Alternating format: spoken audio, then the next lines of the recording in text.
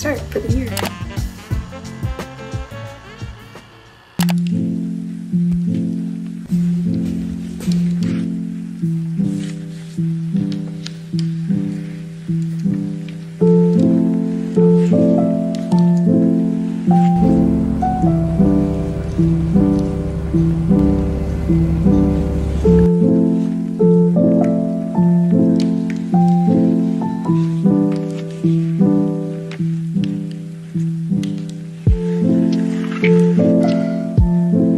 Hey guys, this is the first time I'm talking to you in the vlog. So hello, I'm V. Welcome back, or welcome if you're new. And I just decided I'm gonna take you guys along with me for a week in the life as a creative writing student. Just a week in my writing life in general. My writing timer is up, but I'm gonna ignore that because I'm vlogging.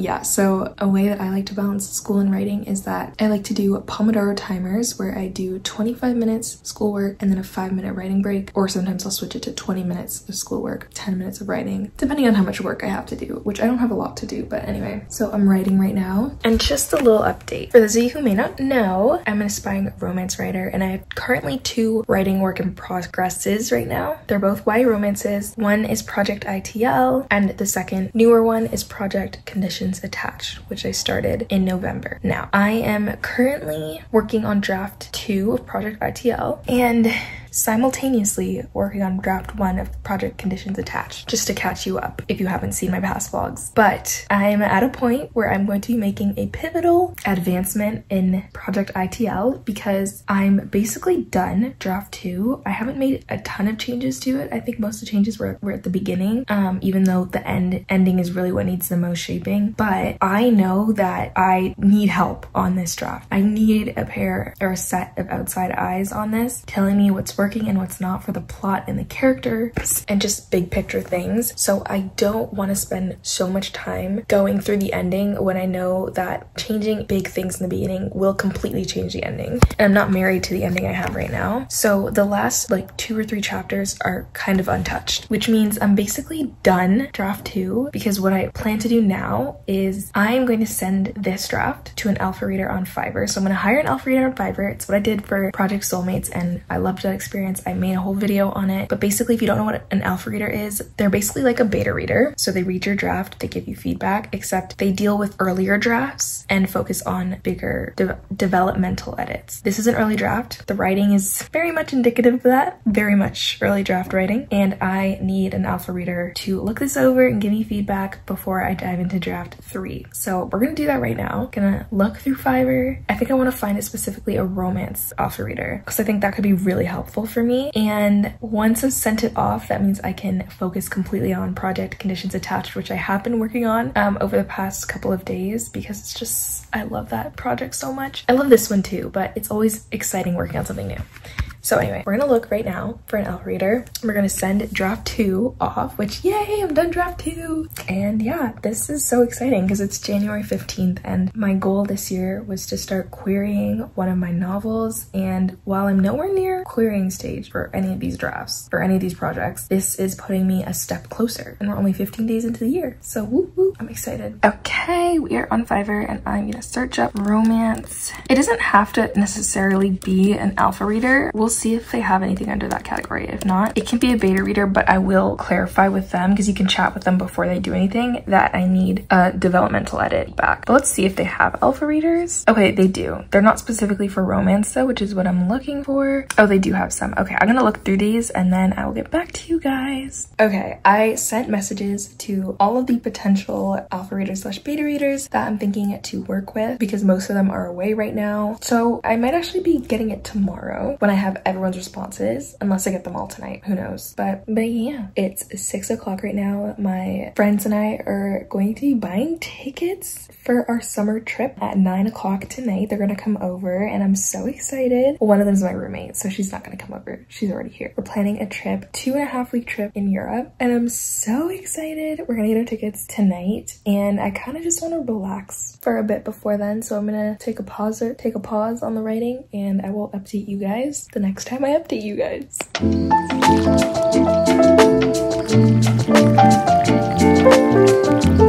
Good morning, guys. Happy Tuesday. Well, actually, it's the afternoon. I got got to sleep in a little because my classes are later today, but they go into the evening. But anyway, I need coffee because we went to bed so late last night after getting our tickets. I forgot to vlog much. We were just so like excited and in the moment. But yeah, my friends and I are planning a trip, a 2.5-week trip to Europe in the summer. And we bought our tickets, our hostels, our trains, and I'm just so excited. But yes, it's Tuesday morning. I made my coffee, and you know what? I need to not spend any money because this trip is gonna be so expensive. So it's a perfect segue into today's sponsor, which is Javi Coffee. Javi sent me over their coffee concentrate, and it is so amazing. I make coffee so many different ways, but this is by far the most convenient way. The concentrate comes in a bottle like this, which is good for 35 servings. You literally need only 1 to 2 teaspoons of this in liquid of your choice, water, milk, hot or cold, and you stir it up and you've got your coffee. It's so easy to use, and I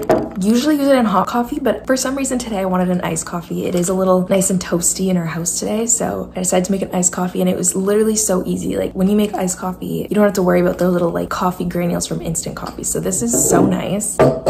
And it comes in different flavors. So if you're a French vanilla girly or caramel, or you just want to switch it up every morning, definitely check out the other flavors they have. Their bottles are so aesthetic. Their website is so aesthetic. So definitely have fun on there perusing the different kinds of coffee they have. They also have coffee blends and other fun coffee products. And by using Javi Coffee, you can make a Starbucks style drink at home and save money, which is what I'm going to be doing this semester. Again, I need to save my money. So this is going to come in clutch. So if you guys are interested in Javi Coffee, I have a link and a code for you that you can use, and I hope you enjoy. I'm gonna drink this and have my breakfast, do some pre-work for my lectures that I have today, and then we're gonna go to my classes. And then when we're back, I'll give you guys an update on Fiverr and the beta reading that we're trying to get. Cheers!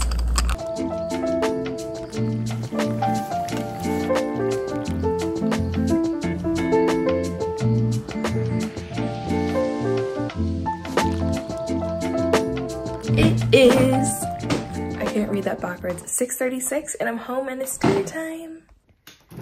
I meal prepped pasta and chicken earlier in the week, so slay.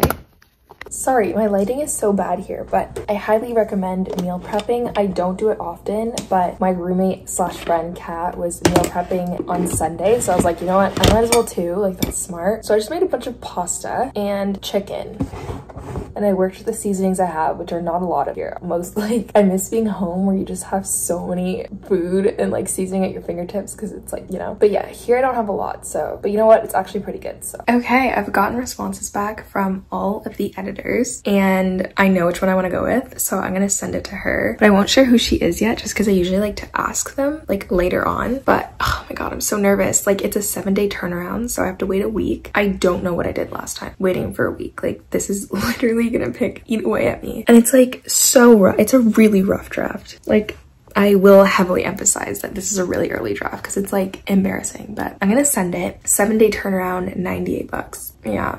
Okay, so it's 23 chapters, and then this is how you compile it. So you go to File, Compile. I have to export it to Google Docs. Either Google Docs or Word, but honestly, I use Google Docs way more than Word, so this just makes more sense to me. And then I'm just gonna make sure all the chapters are there. This does not need to be there. Also, these don't need to be there. I'm just gonna get rid of those because they're not important. And then that's it. I could change this around, but I think I'm just gonna keep it like that. And then you press Compile. Okay, yeah, so you save it. I'm gonna save it in downloads, honestly, and then save. Okay, ignore what I said. You actually have to change these to chapters. I don't know why mine are written as scenes right now. And then that I just changed to NA. So this, you just, like, it was all scene before, so it didn't actually put a chapter heading.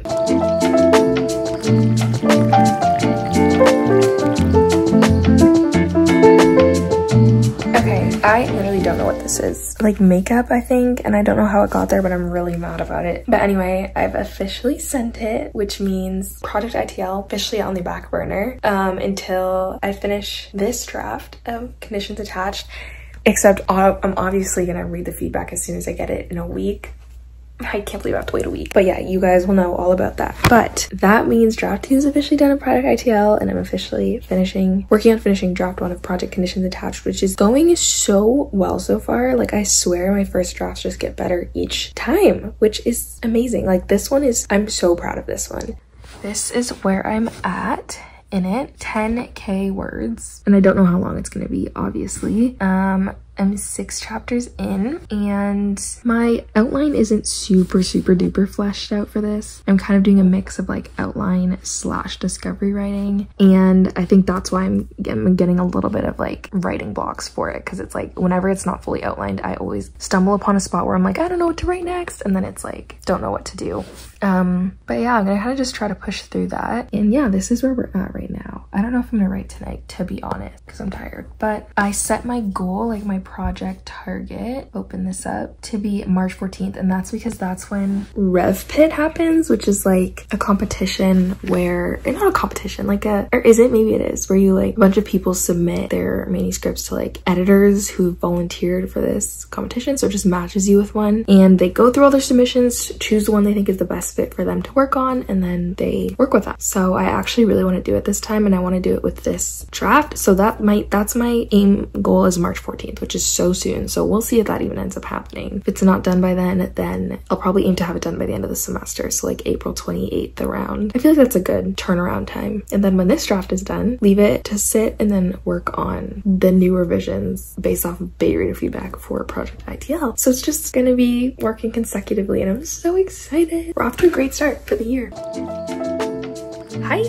I got posters from the poster fair I want to see. To be honest, like I know you're supposed to go for like a theme color or whatever, but I was like looking through all of them, and it's like there's like a lot of posters or whatever, and I forgot what color scheme I was going for, so I just like wrote down all the posters that I liked. And I don't know if they even go together. We're gonna, like, I don't remember. I don't even know if people look cute together. Yeah, okay, this is the first one. Isn't she so cute? I think this is like an album cover. I think this is California Dreamin', or is that a song? I don't even know. I don't know. Honestly, I get them because they're cute. I have no idea who this is. But that's so adorable. Okay, that's the first one. And then you already know I had to get a Friends one. It's literally so cute. But do you see what I mean? Like these colors don't really go together, but we're gonna make it work. And then, okay, actually these ones are really nice because they have like pops of color. So these ones I'll put together. Isn't she? This is so cute. This is Harry Styles' Colors. I don't even think he has an album called Colors. I think it's literally just a poster of him, but it's cute. The next one, this is such a me poster. Good vibes only, yellow. Love it, absolutely love it. So simple, so basic, but cute. And that one will go with the Harry Styles one. And then Picasso, Musée d'Orsay, Rue de la Légion d'Honneur Paris. Don't know what that means, but it's cute. It's just like, that's cute. I almost got the Birth of Venus because I thought that'd be so funny, but it was like $12 and the rest are like $8 and $9, so I was like, I can't justify that. And I don't think I want a naked woman poster in my room, so, but I almost got it. Anyway, next up, Andy Warhol. Do I know who that is? No, but this is cute. Museum of Modern Art. So cute. Like these look really cute together, right? Yeah. Last but not least, Morris. And it's just like, I don't know what this is, but it's pretty. It's just like a picture or a painting of flowers. Yeah. Okay, this is them laid out all together. There's like a subtle color scheme. Like the yellows and the pink kind of like are weaved throughout some of them. It's not bad. I can work with it. Okay, posters have been put up. I'm not married to where they are. I mean, like, I literally could not find a spot for that one because it's just such a like particular shape that just wouldn't look good anywhere else. So I put it there. If you guys have ideas of like where to put them, let me know. Yeah. And then those ones are above my really messy desk. Let's just ignore how messy it is, but those ones are there. I chose those for the color scheme. So yeah. It still looks so bare on the wall. I feel like I need way more posters. I got some posters from Racon that I really, really love. So I just need to print those out. Maybe that would look really good. And then above me, I have these two. Sorry, I'm eating pasta, so I might have pasta in my mouth, but I had my screenwriting class today, and favorite class that I have taken so far. Like, it's making me rethink everything. Like, I enjoy it so much, you guys. That's why I'm so like happy that with this degree, I've taken the time to like try different areas of creative writing. Like, I've taken a poetry class, you know, just general fiction and screenwriting now, and they've all been great. The poetry one was not my favorite, to be honest. Actually, I love poems. I love writing poems, but analyzing poems, not my cup of tea. But the prof was great. The outline, like everything, I did well in the class. It's just, it wasn't very enjoyable to me. But yes, screenwriting so far is so like fun. It makes me so excited. Like, I don't care if it's like negative 52 degrees outside, which it's been so cold all week this week. I would show up to this class just because I love it that much. Last week week, for week 1, we were just talking, we kind of just had an intro to the course. And I love our prof in that class so much. He just has such a great energy, and he's done like screenwriting, so it's really nice to learn from him. And we also went over like log lines and how to create a good log line and the 5 elements you should have in it, all wrapped up and summarized in 2 sentences, which are like character, let's see if I remember off the top of my head, character, stakes, plot, character, plot, stakes, goal. I don't remember off the top of my head, to be honest. I will put the 5 here.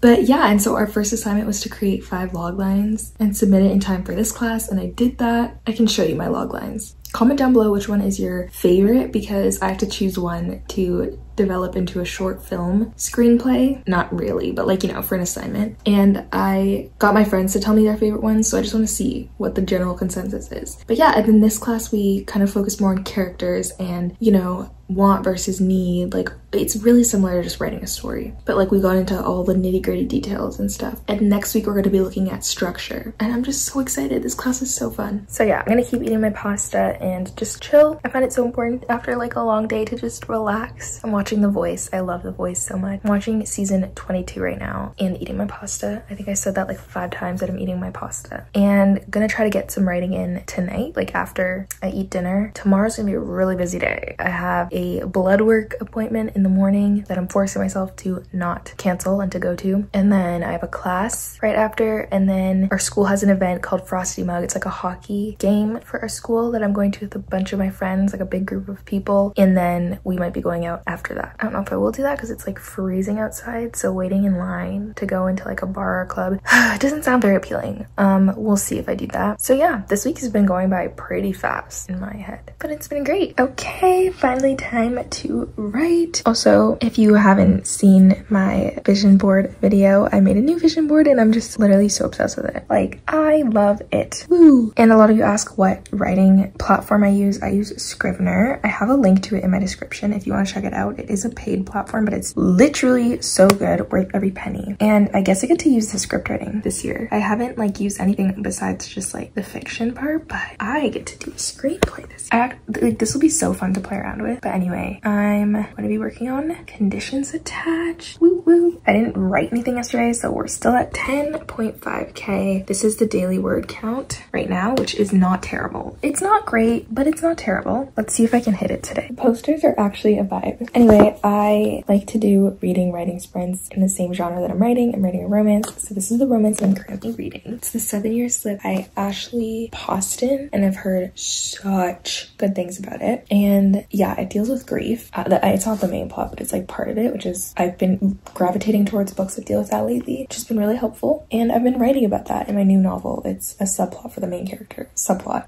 Yeah, you could say subplot, kind of weaved into her character arc because she tends to push people away because of it. But anyway, so this is like the perfect read right now, and I think I'm like 4 chapters in, and I love it so far. It's like romance with a little bit of fantasy in it because there's like magical elements, because the main character in this meets a guy who's 7 years in the past, because her aunt who passed away, her aunt that she loved, passed down her apartment, and her apartment's like magical, I think. That's just what I know. I don't know much about this yet because I'm only 4 chapters in, but I'm gonna do like 15 writing, 10 reading. Yeah.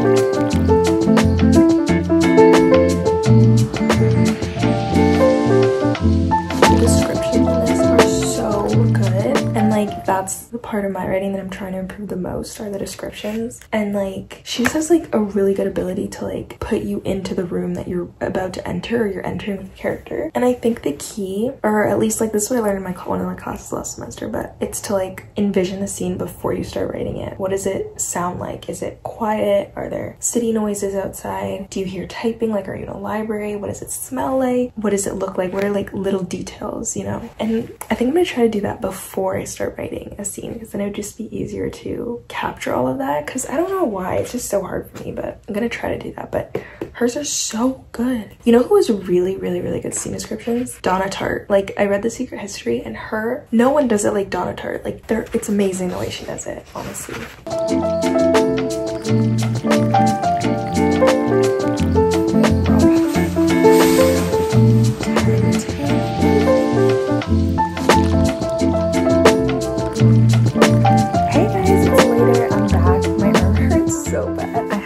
my fairy tale class today. I'm so sorry. I feel like I haven't been getting that many clips. My campus is so packed with students and it's so awkward whipping out my camera and being like, well, it's my phone. But like, you know, like I'm not at that stage yet. So I'm trying my best to get some footage when I can, but it's usually pretty busy. But I have a couple hours before I have to leave to hang out with my friends. So I'm gonna get some assignments done. I have a close reading due this Sunday for my English class, and I have a take-home assignment that I have to finish by Monday because we're workshopping it. And for those of you who don't know, workshop is when we do a lot of workshops in creative writing, which is nerve-wracking, but also so helpful and fun. Which is where you write a piece of work. Everyone in your group writes a piece of work, and then you kind of spend time on each person's work, critiquing it, giving your feedback. And yeah, so nerve-wracking because everyone's reading your piece right in front of you, but it's so nice to get feedback from other people. And I also enjoy giving feedback to other people. I feel like, not to toot my own horn, but I'm pretty good at giving constructive criticism. Like, I think I have a good approach at doing it in a way where it's like, you know, the cupcake method. Like, oh my gosh, I really loved how you did this. One thing is that I think this would increase the tension a bit more, or this kind of pulled me away. But overall, I love, like, blah, blah, blah, you know? And it's just, I just love it. And everyone is so talented in my program. Like, every piece I read, I'm like, wow. So it's very encouraging for me to write a good piece, which is why I do want to spend time to write a good one for the one that's due on Monday. So yeah, I'm gonna do some work, get some writing done, and try not to think about Project ITL, which is in the hands of the Fiverr editor right now, because I just want it back right now, but I have to wait until the end of the day on Wednesday. So technically like Thursday, or is it the end of the day Tuesday, technically Wednesday? I don't know.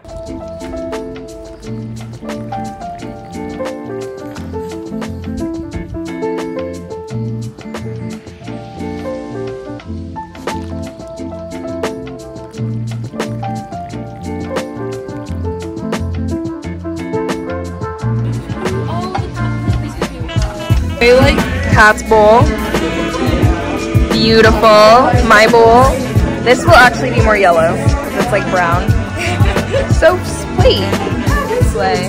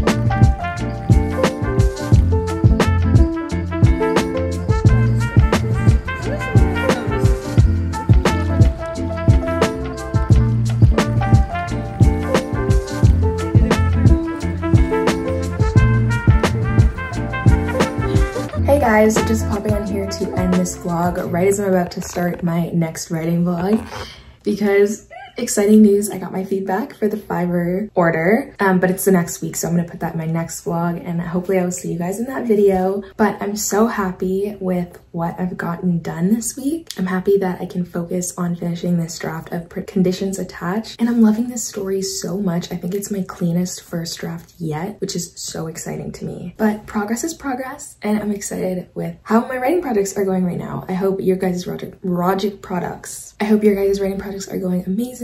Thank you so much for watching, especially to the end. If you like this video, it means so much to me if you give it a thumbs up. Consider subscribing if you haven't already, and don't forget to turn on the post notification bell so you're notified the next time I upload. And I will hopefully see you guys in my next video. Bye!